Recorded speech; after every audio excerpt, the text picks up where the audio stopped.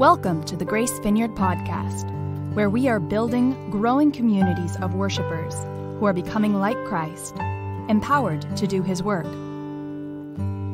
We hope you enjoy this message.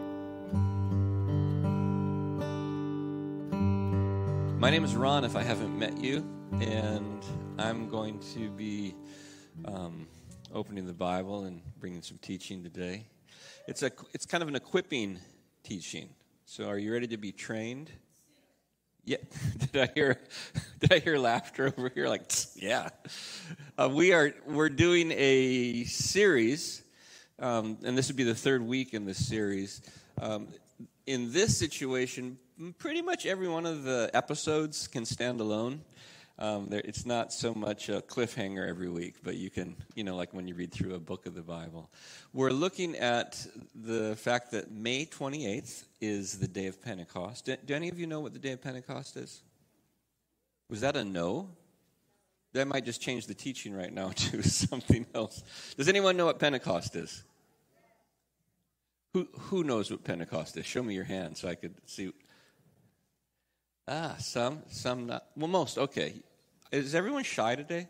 Maybe we need to put more caffeine in the coffee, Marty. So let me back up then. Pentecost is a Jewish holiday that comes 50 days, hence the word penta in Pentecost. It means 50. It comes 50 days after the Jewish holiday of Passover that most people know about. Passover celebrates the Exodus event when Moses was sent by God many thousands of years ago now to deliver a nation of slaves. The Israelites had been in slavery in Egypt. And God, in compassion, one day said to a man named Moses, "Moses, I'm calling you. I've heard the cries of my people.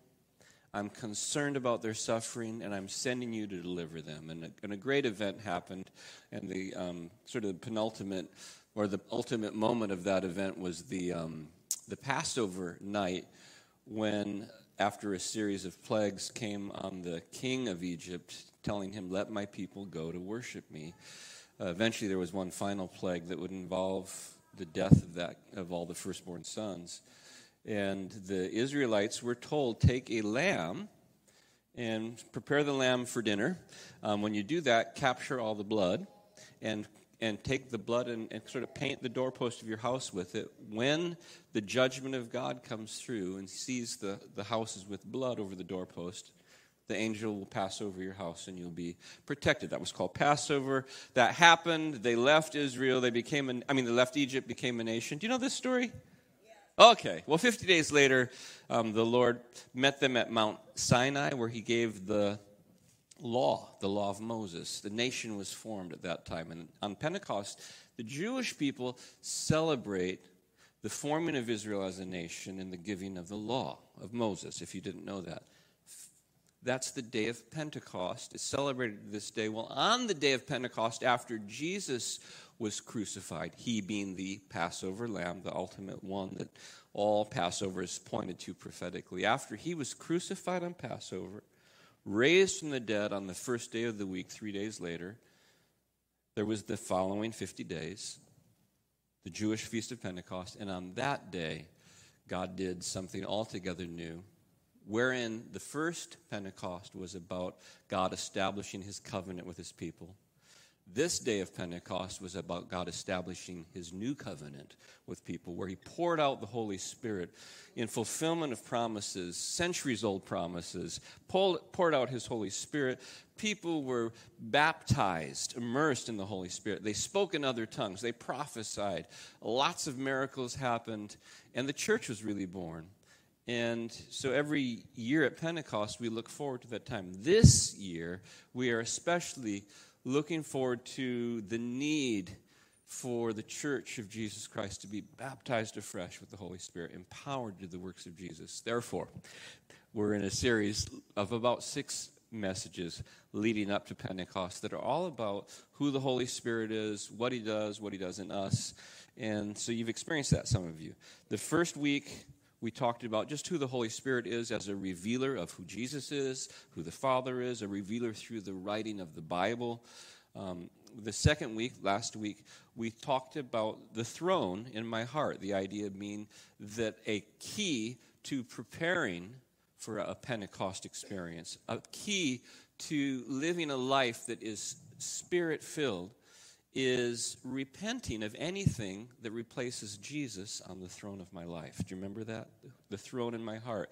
The idea that was mentioned today during worship, that we belong, mentioned in Lisa's prayer, we belong to God. He is King. He is Lord. And anytime I put myself on the throne of my life, that's an area that I need to change some things. I need to repent.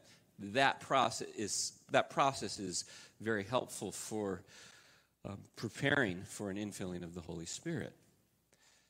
Today, in our third session, we're going to be talking about, and maybe doing just kind of touching the surface of equipping training for us to be aware of a calling on each of your lives for a ministry that you're called to.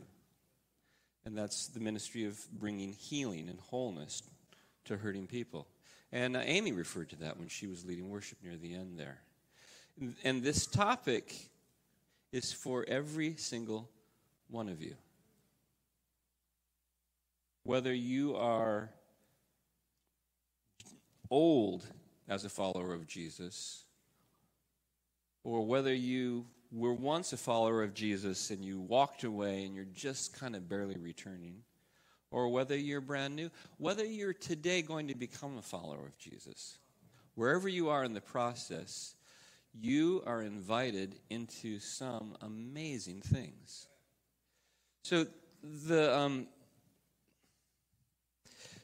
gospel, or the good news of the kingdom, is kind of in short form the idea that now, because of Jesus coming, all people can enter into God's kingdom life simply by relationship with Jesus, a faith relationship. In the past, you could read in the Deuteronomy book in the Old Testament. It says something like this: if we are able to obey all these laws, that will be our righteousness. I'm quoting Deuteronomy 6. In this new covenant, there's not quite so much work on our part. Jesus, the Son of God, has done all the work, and we are invited simply by relationship with him to enter into the fullness of God's covenant and relationship and kingdom life and the life of eternity. That's the simplicity of the message. Some people say the gospel they think is the gospel of the cross. You know, Jesus died for your sins. If you put your faith in him, your sins will be forgiven and you'll go to heaven when you die. And that's true, but that's just a small part of it. The fuller picture is the fullness of his kingdom. You with me? Okay. So one way to look at it is in terms of healing. And ultimately, the story of this gospel of the kingdom includes a healing of my entire life experience.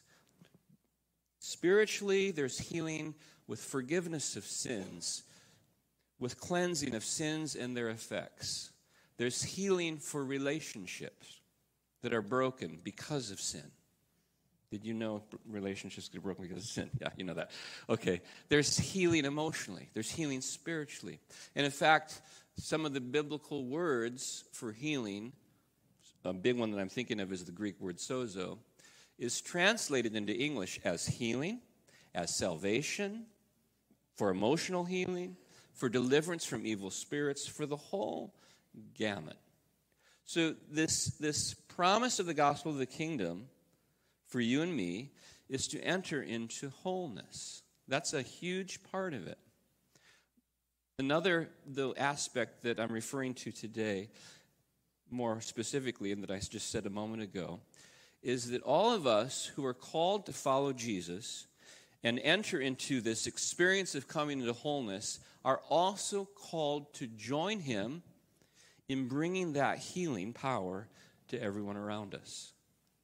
You have a calling on your life. And if you will find yourself walking in that purpose, you're going to find so much more fulfillment and joy.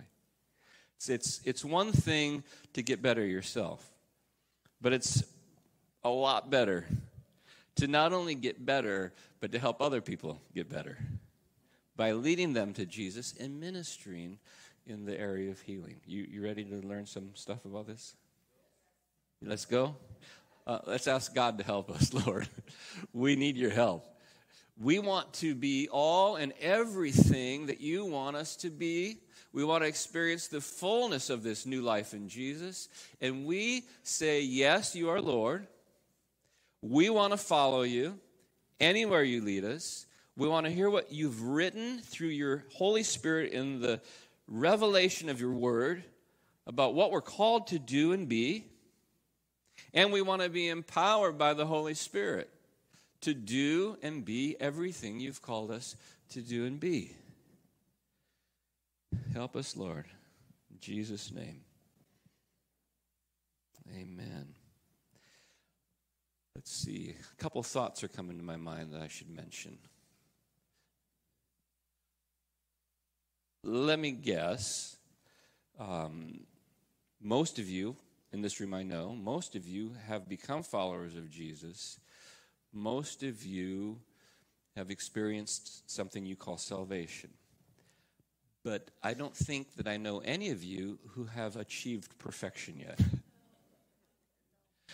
Am I right? If you have, I'd like to yield the pulpit to that one. So, you've been forgiven and cleansed of sins, but sometimes you still are working out some issues with some sinning. Yeah? So that has never slowed you down in believing about the forgiveness of sins and salvation. You understand, as we've said many times, biblically speaking, we were saved, we are being saved, and we will be saved. Like when Jesus returns. So we're in between, right, the first coming of Jesus and the second coming of Jesus. And we all have hope that when he returns, it's going to be consummated and we'll have this like really complete salvation. Healing is very much the same way. And for some of us, for many of us, especially in Western Christianity, when we hear about physical healing, we think, oh, all or nothing. Right? If we don't get completely healed, it must not be a healing. But that's not biblically how it works. There are miracle situations, and surely in your salvation experience, many of you have miracle stories. You're not complete, but you are a lot, right? In physical healing that we're called to, spiritual healing, emotional healing, there is a lot, sometimes complete, sometimes it's a long process. And I just want to, that thought came to me, I should tell you up front, we're going to be talking about the ministry of healing, including praying for sick people in their bodies, diseased sick people. But know that the truth is, we are in a war, and there's often a battle for healing.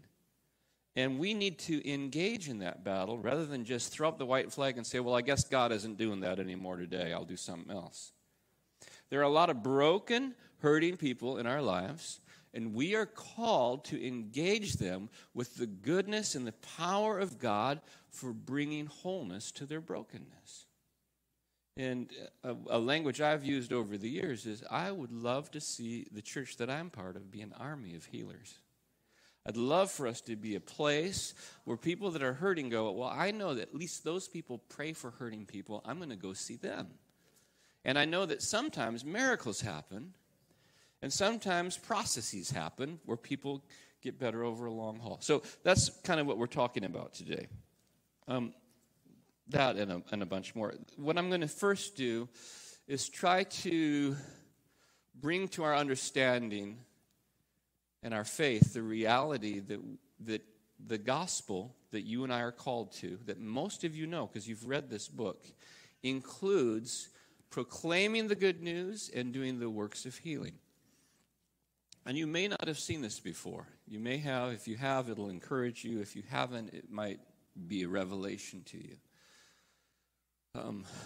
I'll read some things to you, but I'll just say the end game of what I'm about to read is that all of us are actually called to the ministry of healing. In fact, it's an issue of obedience for followers of Jesus. And most people I know in evangelical Christianity somehow have been blinded to this. And when I say it, pastors, they're like, I never saw that before. I didn't realize. Whoa. So just kind of some steps. Jesus calls 12 people, you know them, the disciples, and he sends them out to preach and heal. Always preach and heal. Here's Matthew chapter 10. He called Jesus, his 12 disciples, to him, gave them authority to drive out evil spirits and to heal disease and sickness. And then he sends them out, and I'm skipping a few verses. Verse 7, as you go, preach this message, the kingdom of heaven is near, heal the sick. You see, there's it's just hardly a breath. Preach this message, heal the sick, raise the dead. Oh, that sounds impossible, so we'll just ignore that, right? Oh, no, okay. Cleanse those who have leprosy, drive out demons, freely you've received, freely give. Later, he grabs 72 unnamed disciples, and the Holy Spirit saw fit to make sure this was in your Bible. Thousands of years later, all through the church age, people have been reading these words. He calls 72 people. Let's see what he tells them. Because you might be thinking, the 12 apostles, yeah, they did the healing stuff. But the 72, after this, the Lord appointed, Luke chapter 10, 72 others, sent them 2 by 2 ahead of him to every town and place where he's about to go. Skipping now some verses for time. Verse 9, he says, to these 72, heal the sick who are there and tell them the kingdom of God is near you. There's always preaching and demonstration. Always preaching and demonstration, over and over. After his resurrection, so Jesus dies, the disciples are distraught, they're hiding in fear, they're hiding in a room. He shows up. It's recorded in John's Gospel in chapter 20. On the evening of the first day of the week, this is the day of the resurrection, when the disciples were together, the doors locked for fear of the Jews that had just killed Jesus, their master. Jesus came and stood among them and said, peace be with you. And after he said this, he showed him his hands and his feet. The disciples were overjoyed when they saw the Lord, and Jesus said to them again, peace be with you. As the Father has sent me, I'm sending you. This is the pattern. As the Father has sent me, I'm sending you. As the Father, this is maybe a hard pill for you to swallow, but listen, I'm telling the truth. In the same way that the Father sent Jesus with a ministry, he is sending you who are followers of Jesus with that same ministry. In the same way. In the same way. You have an assignment. You have a mission. So the ultimate place where we know this is for you and me is in Matthew 28. Jesus is getting ready to ascend to the Father. Matthew records it. The disciples, 11 of them, gather on a mountain. He gives what is now known as the Great Commission to the 12 and to the whole church. His words are this. Jesus came to them and said, all authority in heaven and earth has been given to me. I am king. I've accomplished it. All authority. Therefore, since all authority has been given to me, you go and make disciples of every nation, disciples, those who are students of Jesus, learning to do what he did. Apprentices. Make disciples of all nations, baptizing them in the name of the Father and the Son and the Holy Spirit. And here's how this applies directly, unequivocally, unmistakably to you and me today. Teaching them to obey everything that I commanded you. And we just read that he commanded them, go preach this gospel and heal the sick. And he said, disciples, make disciples who obey everything that I commanded you, first 12 disciples. Go preach this gospel, this good news of the availability of the kingdom of God through relationship in Jesus, and heal sick people. This, when I discovered this, my mind changed a bit from some people seem especially gifted by God to pray for sick people to this is a matter of obedience. If I'm going to obey Jesus, I got to pray for sick people. because I'm an obedient person. I try to be an obedient person. Whether I want to or not, because sometimes I don't want to. Whether I feel like it or not, because often I don't feel like it. Whether I think I'm gifted or not is irrelevant. I am called to tell people who Jesus is, and I'm called to heal people. And I can't heal people, so that's kind of frustrating. Anyone relate to that? But I can at least obey what Jesus told me to do, and surprisingly enough, he flows through me, at least at times, and brings healing to the brokenness of people.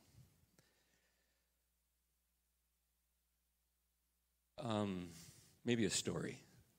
Do you like stories?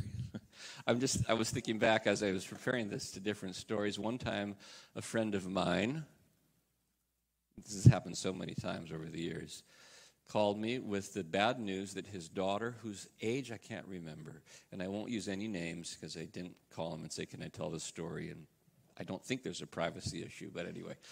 Daughter is in the hospital. She has a serious infection. She's unconscious right now. She's not expected to live. I think it was meningitis. And she was probably around 16, if I remember right. Will you come and pray? Now, I feel no special anointing to go and pray, but I have some compassion. So I go to the hospital. I think it was in Encinitas. It's been a few years now.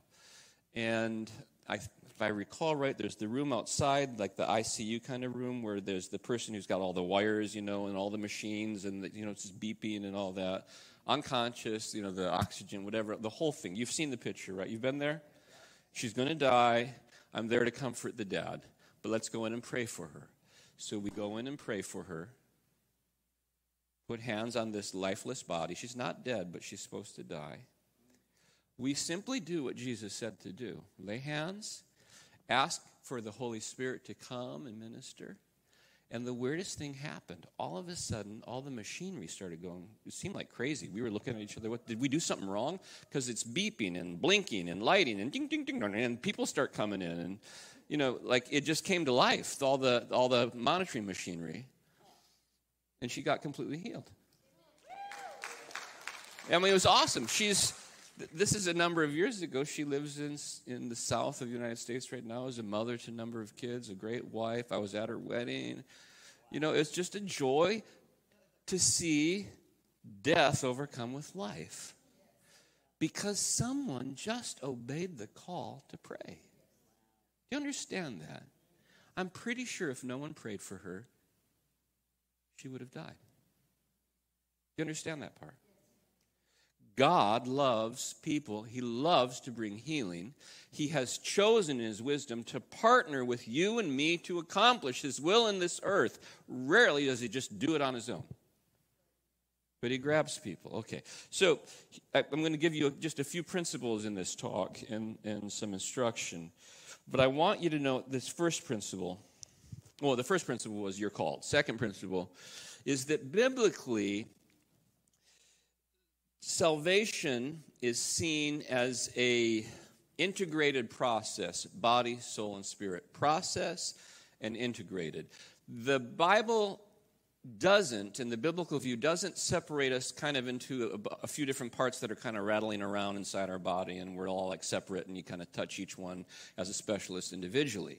We do that, but the Bible more sees people as an integrated whole, where every different dimension that we can describe interacts with the other dimensions, and there needs to be an integrated approach to healing. I'll describe that more if you have no idea what I just said. But here's a quote from a guy that I really respect. His name is Lloyd Ogilvie. He was the chaplain to the United States Senate for a while. He used to pastor a church in Hollywood called Hollywood Presbyterian Church. He also wrote a commentary on the book of Acts. He also is the editor of a whole commentary series. In his commentary on the book of Acts, Lloyd Ogilvie wrote this. It's going to echo what I said before and then amplify it a little bit. Preaching the gospel and the ministry of healing are inseparable. When healing is understood in the deeper context of salvation, wholeness, health, and ultimate well-being, we can practice both preaching and healing as part of Christ's ministry through us.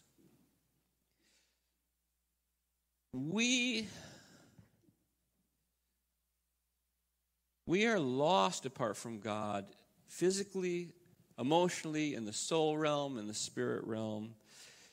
And God brings healing to all of those dimensions. Just for convenience, we've seen the division or the mention of body, soul, and spirit. And I just want to mention that briefly. Remember, we are dead, broken, needing wholeness and healing spiritually because we've been separated from God by our sin. We've also been separated from each other by our sin.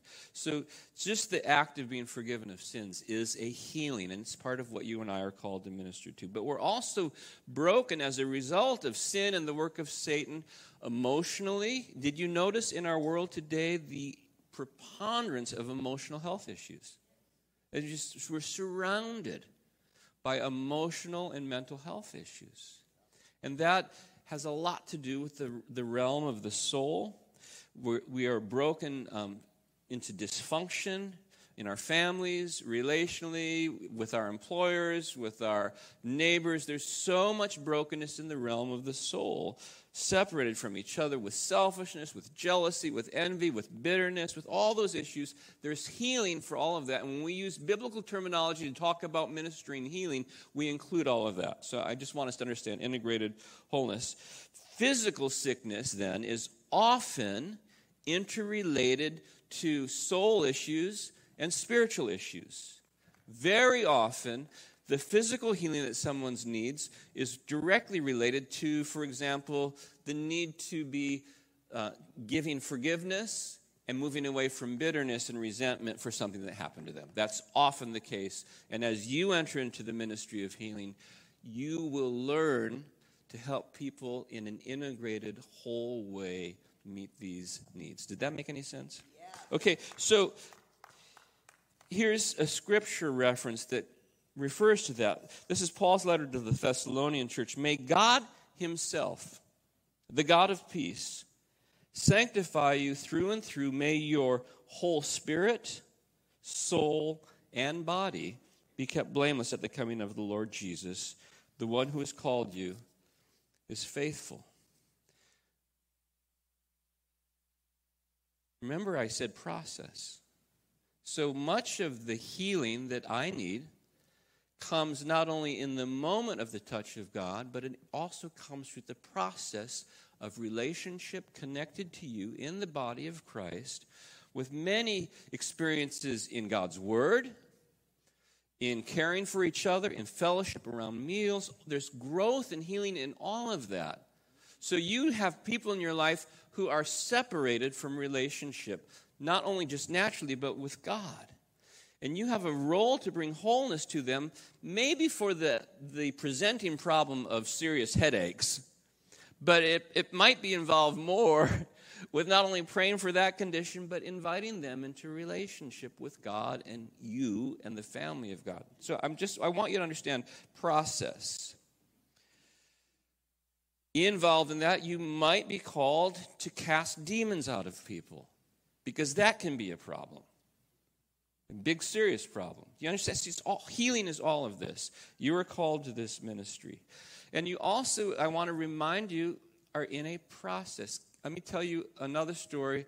This is from my family life, a friend of our family that I just remembered last night, that took a long process. And 21 years ago, I had the foresight to write down some of the process. We had a friend who was pregnant at the same time Kim was pregnant. And on September 2nd, so I'm going to tell you dates so you can see process.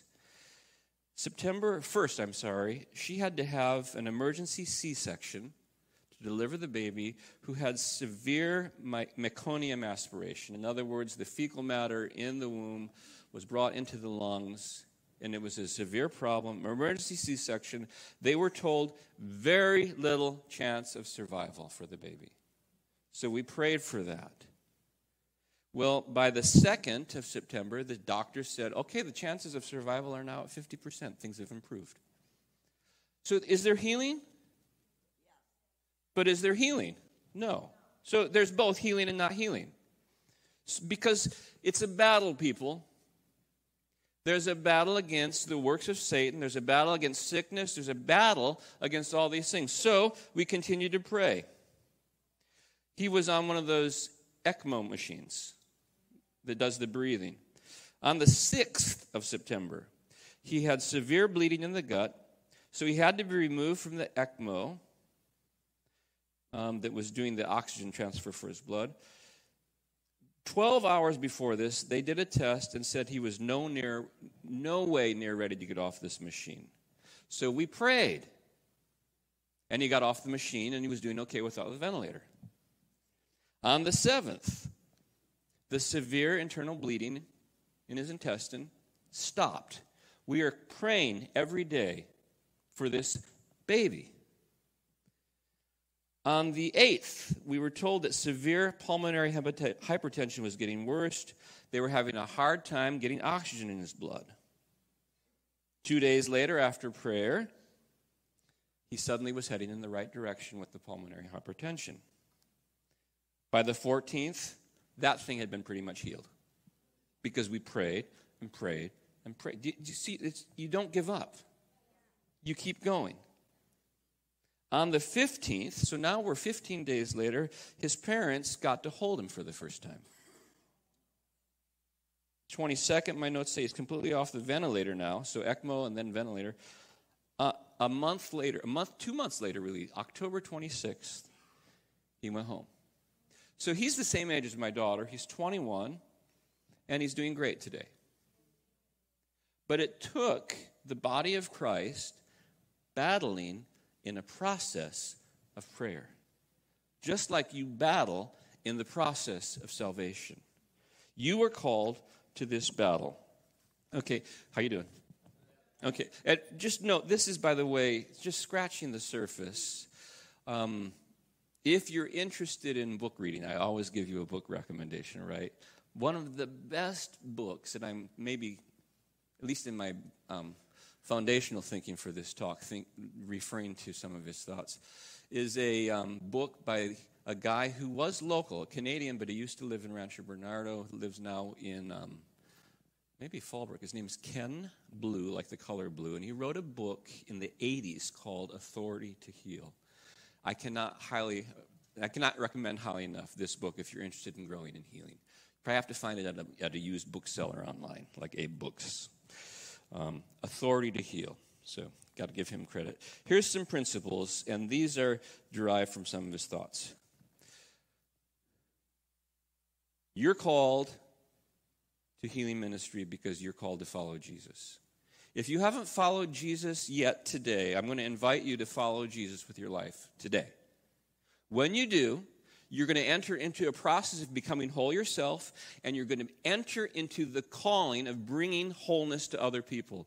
And if you're giving your life to Jesus today, you can this afternoon pray for someone. Okay, so there's no wait time. You'll get better over the years as you grow, but you can start today. Do you understand that? You are called to bring wholeness, and you're going to enjoy it. Can you imagine what it's like when you get to participate in bringing restoration to an extremely broken life? That's incredibly joyful. It's your calling. Okay, so here's principle number 1. It's important that you be confident that it's God's will to bring people into wholeness. And that may seem like a crazy thing to say for you. I don't know where you are, but there are many people, especially in Western Christianity, that have bought into an idea about maybe God wants to teach me a lesson and it'd be better for me to be sick and diseased. You may have heard that. I've heard it many times. The idea is, God wants to teach me something. So the reason I have cancer is because God's gave it to me to teach me patience and faith. That's a common thought. The truth is God can use anything for his purposes.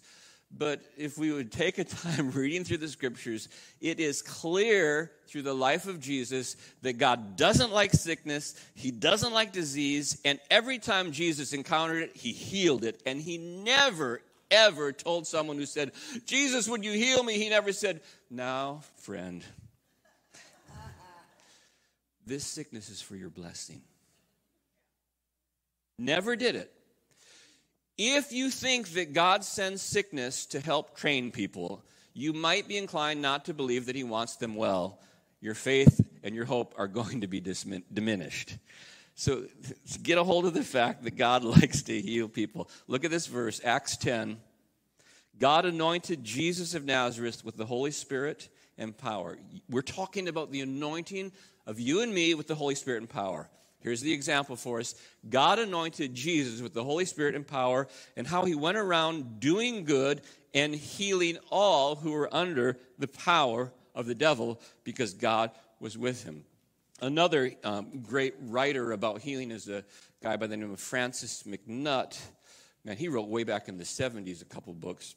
But in one of them, he doesn't name the friend, but he quotes a friend that makes this observation. Every time you meet Jesus in the Gospels, he's either actually healing someone, or has just come from healing someone, or is on his way to healing someone. He's always healing. He is willing. How about this? Mark 1, beginning of Mark's Gospel. A man with leprosy came to Jesus and begged him on his knees, if you are willing, you can make me clean. Again, Jesus doesn't say, well, this disease, leprosy, is really going to teach you patience. God's trying to teach you something and you're not learning it yet, so we're just hoping that you stay sick. No, he said these words, I am willing. And he was filled with compassion, reached out his hand, be clean, and immediately the man was healed.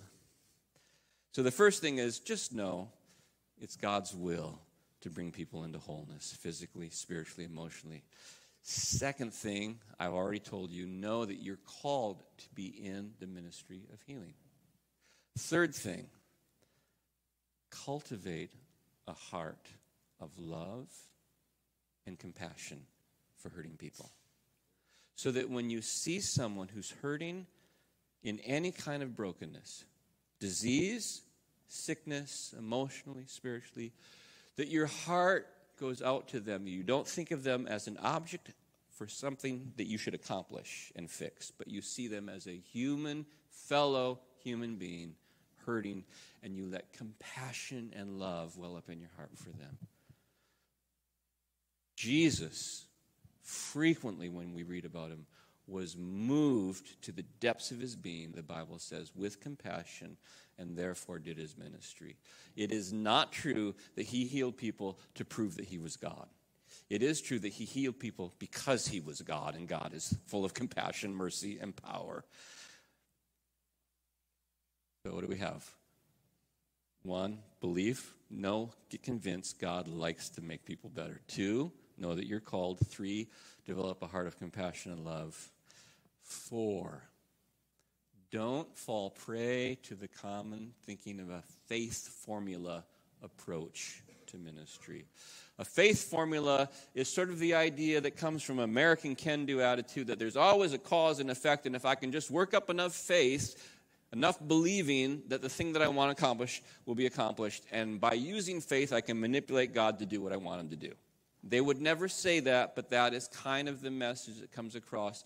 In this idea, faith is a psychological absence of any doubt. If you can convince yourself that something's going to happen, surely it will happen and God will have to do it. Don't fall prey to that thinking. The kind of faith that you see in the Bible, where frequently is mentioned, this person experiences a healing, and Jesus says, according to your faith, be it unto you. Faith is the concept and the context of relationship with God, where I trust him and believe that he's good. Jesus went into his own town and could do no good works amongst them. He was surprised. He just healed a few people. It wasn't that he needed their moral support or he had some legalistic thing about, well, if you just believed enough, you get healed. No, there was no context of relationship and trust in him for healing, so they couldn't experience it. The healing in faith is much more of a relationship of I trust that God is good. My faith is in you, and I trust that you're powerful. So I'm going to enter into what you've called me to do and what I've been called to receive. I could talk a lot more about that, but time won't let me. Just understand, you are not called to either have or not have a gift of healing. You are called to be a vessel through whom God flows. So it's not up to me to do anything but be present and obey Jesus and do what he said to do, putting my hands on sick people to bless them and pray for them. Inviting his Spirit to come and minister. One time I was at one of our small groups, and we were in the kitchen. We weren't in the right prayer time. You know, the situation wasn't the cultivation of all the faith. We didn't worship. It was like eating. And there was a lady there who had such severe fibromyalgia that she was always swollen. In a moment, without like a lot of prayer, I just put my hand on her, thinking maybe God will bless her. Instantly, her swelling went down so fast that her ring fell off her finger to the floor. And she went, look at that. We picked up her ring. There was not a lot of faith. But there was a lot of presence. And God touched her that day and encouraged her. And she's still struggling, by the way. So the process is still going. But God's power was present. And I'm so glad I had just a little bit of belief that maybe God would want to touch her. It was very interesting. So what do we have? Be convinced God loves people and wants them whole. It's not like into their sickness. He's not like some kind of abuser. Secondly, that you're called to bring healing to broken people. Third, have compassion. What was the fourth one? Oh, don't fall prey to the faith formula.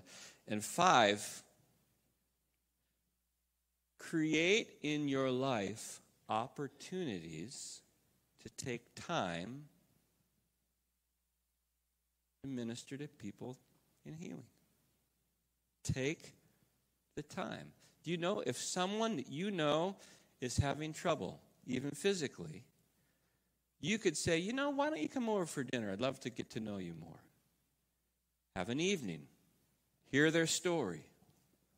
Offer to pray. Take time. Say, I think God wants to help you. Could I pray for you? Maybe tonight God will touch you. As you're listening to their story, be listening to God and say, God, what do you think is the cause of this that we can pray for? Is it emotional? Do I need to help them come to forgiveness? Is there issues of sin? They need to be receiving salvation. Is there a demonic force that I need to drive out? Is it just brokenness in their body that you want to touch miraculously? Figure that all out. Invite the Spirit of God to come and touch them. And no hurry. Loving, relationally. Invite the presence of God and wait and watch. You take your time, and the next thing you know, you are praying prayers of faith, sometimes prayers that say things like, legs stop hurting in Jesus' name, a command of faith. Sometimes you're saying, God, I don't know what to do. Please come and help my friend. But you're engaging patiently with time. You got to take time.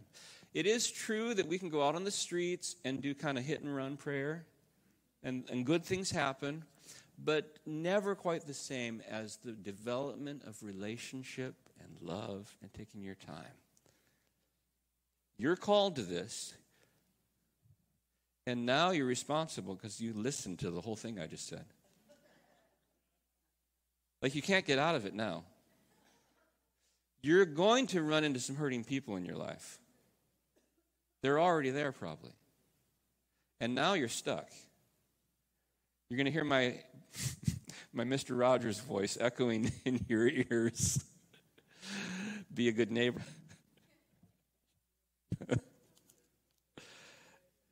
Yeah, sing the song. I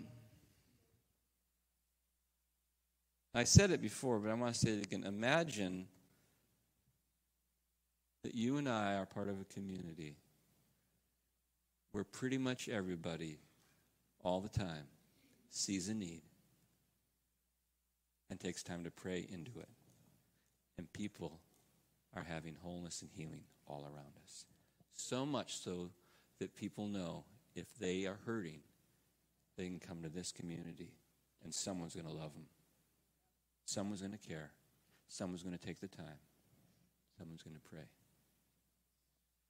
Okay, so that's it for today's equipping, training, teaching, a little look in the Bible. But we'd be remiss if we didn't practice what we preach, right? So instead of today, I'm going to invite the worship team, and they're going to, worship Jesus and create an atmosphere where we really are just in the presence of God with our hearts, our minds, our souls. But this is an opportunity today for everyone to get in the game. Everyone gets to play. Everyone gets to handle the football today. And I don't know what's happening in the room, but perhaps you're here and you could use a healing touch. And perhaps you're bold enough that you would let some people in this room gather around you and practice healing prayer. Holy Spirit, I want to ask you right now to rest on us, to empower us to step more fully into our calling. Come, Holy Spirit. So here's what I'm just invite you to do. I don't know if there's going to be 0 participation or 100%. We'll see. If you are here and you have something wrong with you physically, emotionally, spiritually, and you'd like to take a risk to let people pray over you, risking that maybe you'll be disappointed, but you're willing to take the risk that maybe you'll get really touched today. If that's you, would you stand up around the room? You need physical healing, emotional healing, spiritual healing. Is there anyone? Okay, there's 1, 2, 3, 4, 5. Over there, okay. Oh, in the wheelchair, Jennifer. You're going to love Jennifer. I just met her this week. What an incredibly sweet person. Now, the rest of you, I want to ask you, because these people have just invited you, and you're all responsible now. Unless you have like an appointment you got to get to, I want to ask you to step out in faith and gather around these folks in at least 2 per person. At least each person has at least 2 of you praying for them. Or maybe 3 or 4. Don't get a gang of 10. That's too many. Maybe 4 at the most, possibly 5. Go to them and do what I just told you to do. Find out what their condition is. Take your time. Once you've listened to their condition and you've listened to the Lord, figure out how you're going to pray. Then invite God's Spirit to rest on them. Invite the Holy Spirit to minister to them. And wait a little bit and watch what the Holy Spirit does, because we're in the process of blessing what God's doing. When you pray, Holy Spirit, would you come and minister to Tia right now? Let your Spirit rest on her. And you watch. You'll probably see a change because God's going to answer that prayer. You'll recognize something tangible happened. The presence of God just got to work. You pay attention to what He's speaking to you. You ask her what He's speaking to her, if anything. And you pray into that. And you pray God's blessing on the condition. You standing up, Tuti? So I've got one here. You guys good to go? Yeah? Stand up and get to work. Body of Christ. Doing the ministry of healing. You are now on the clock. This is overtime. Come around these people and pray for them. Father, I pray that you will now release upon us the power of the Spirit of God to do your work of healing and restoration. Your Spirit come. The rest of you, if you haven't given your life to Jesus today, today's the day to call and say, Jesus, I give you my life. I want to follow you.